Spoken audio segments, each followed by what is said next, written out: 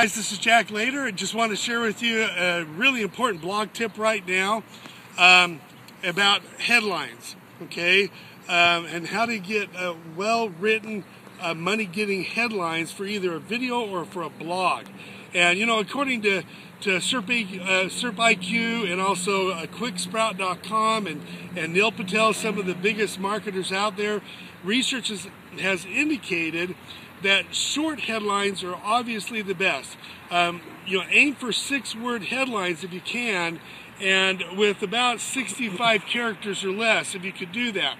That would be the goal. Now also, the other kind of headlines that get really good click-through rates, believe it or not, are numbered headlines or even negative headlines, or a combination of the two.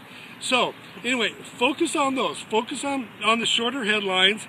65-word headlines, like I said, 6-word headlines. I'm sorry, 65 character headlines, 6-word headlines, and negative headlines and numbered headlines.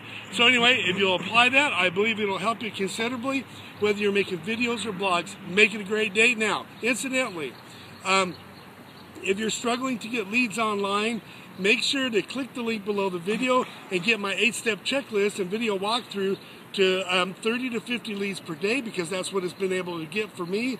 Alternately, if you just want to see what I do online, click the link below the video for the Smart System. Just click on Smart System and you'll see what that's all about.